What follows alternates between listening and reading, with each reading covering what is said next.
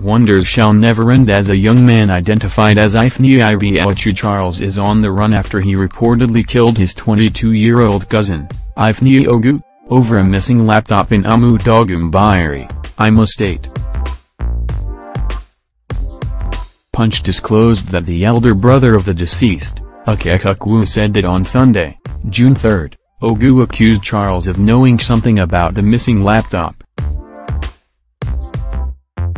He added that, the victim denied the allegation but the suspect took him away in company with 3 other younger men he claimed to be police officers.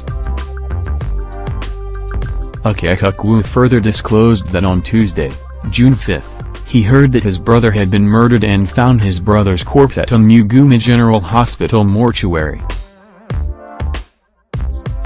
He said, "I visited the police station but I was told that my younger brother was never brought to the police station. When we found my younger brother's corpse at Umudagu Mbieri General Hospital morgue, we were told that Ibeawuchu brought his corpse."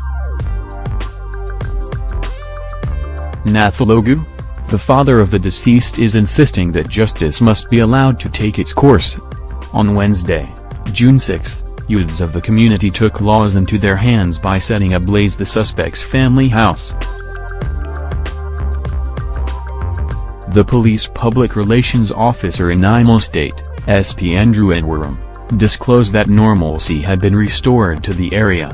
He said, "We have started investigation into matter."